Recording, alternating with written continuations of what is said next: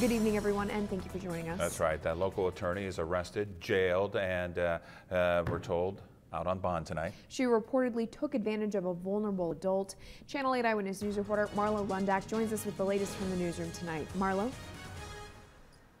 Police say local attorney Christine Vanderford wrote herself $60,000 worth of checks while serving as a co-guardian for a disabled Lincoln woman.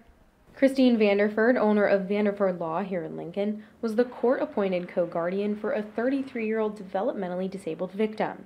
The DHHS began an investigation into Vanderford for an alleged financial exploitation of the woman in June of 2017 and turned the case over to Lincoln Police in April of 2018. Investigators discovered that between May of 2015 and February of 2018, Vanderford had taken over $60,000 in funds from the victim's accounts. The 47-year-old attorney, who specializes in estate planning and elder care, was the co-guardian for the victim since 2014. Investigators say the transactions made by Vanderford were not approved by a judge, which is required by law as a guardian. It was a lengthy investigation that included going through all of the bank statements and electronic devices. Vanderford turned herself into police early Thursday morning. She was arrested for exploitation of a vulnerable adult and theft by deception.